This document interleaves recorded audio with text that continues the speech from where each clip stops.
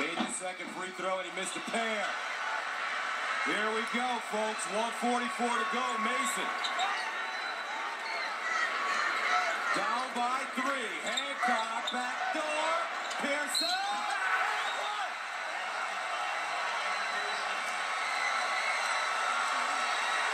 54-53. Notice Villanova playing Hancock, going below screens and no hedge. And it gives him, again, an easy opportunity to find the roll in the middle of the paint. I don't think George Mason has ever given up. No quit.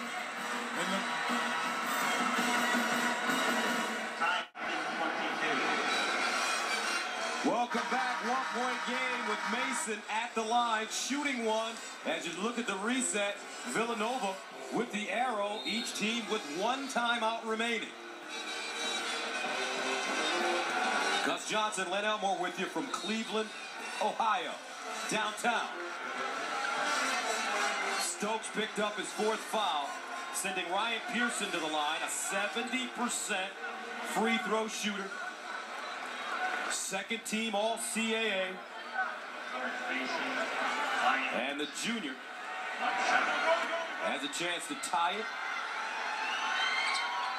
And let's go back to the point that was made, and I made earlier, about not having a reliable low post presence. But if you can get your forwards to cut and establish position down low, point blank, you're in good shape, especially if you can deliver the pass, and Hancock did. And Pearson did the rest. 4 ties, 4 lead changes. Nova is led by as many as 10. Backdoor Fisher. Inside. Oh, he almost threw it out of bounds. Great play by Wayans. And a foul. That was a tough foul. Woo. But an even riskier pass, as Yaru didn't even see it. It was intended for him. And an excellent save there by Wayans. That could have saved Villanova's bacon for the rest of this tournament. Yaru, perfect from the line today. 2 of 2. 66% free throw shooter. Morrison picks up his 2nd. So the sophomore from the Republic of Benin. And he missed it.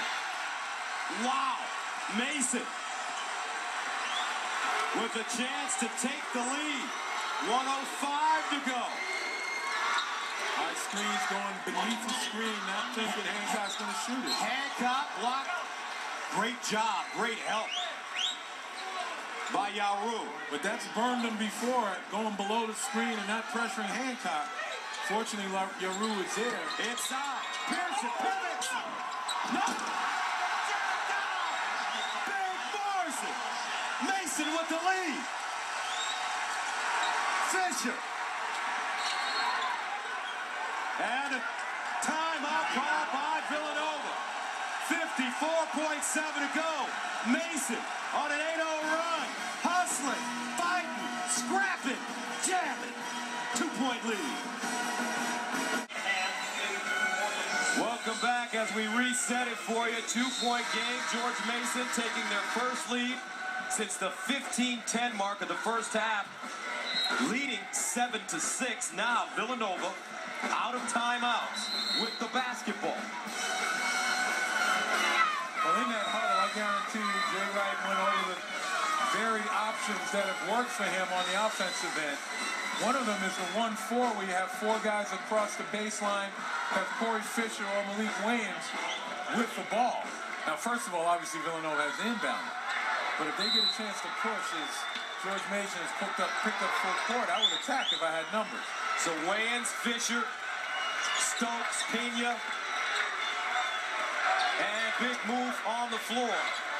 And here we go with high screen eventually. Fisher kicks it out. Stokes, 17 to shoot, to the basket, stops, corner, the shot. Oh, he's fouled. Man, behind the 3-point line. Villanova totally out of sync there, as George Mason defended the shooters well. And that was one of those 3-point shots. Watch the lower part of the body just making contact. Got a little bit of the piece in the hand, but it's the contact that knocked Corey Fisher down. And Jay Wright, just nonchalant. Corey Fisher at the line. Like his practice. He's 1 for 1 today. He's a 78% free throw shooter, shooting 3.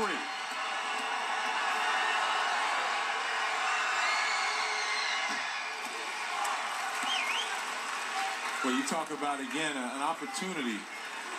As the George Mason guys hoping to live the dream once again. You talk about opportunity for George Mason to make a stop there without a foul. Second free throw good for Fisher. Now a sub coming in. Defensive substitution. Mo Sutton.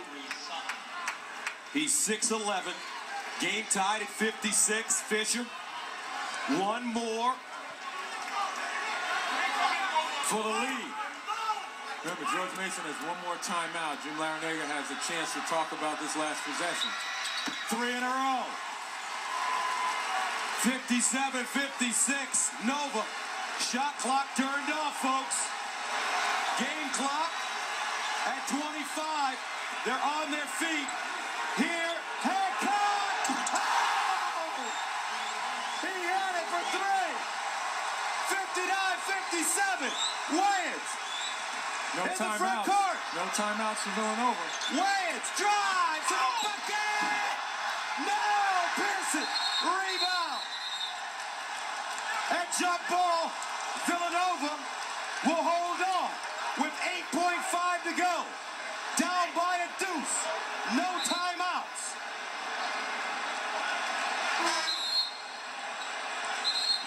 Well, I'll tell you what, all afternoon they've been playing behind screens, not respecting Hancock's ability to knock it down. Here he didn't need a screen. It was just a step back and a bury. So Jay Wright signaling for his guys to come over. They're going to talk some things over at the scorers table. The officials going to the monitor. And that'll give both teams a chance to huddle up. Unless there's something, some miscommunication, an opportunity to get an easy one on the baseline, which I would doubt. Mason up 59-57. Villanova, no timeouts. In the corner, Stokes. Fires! Off the top of the backboard, no. Loose, Hancock, front court, Morrison. Mason point. George Mason. 3/10 of a second to go. They inbound it and now are going. George Mason making the statement. We are back and ready as they come back from a 10-point deficit to win it 61-57.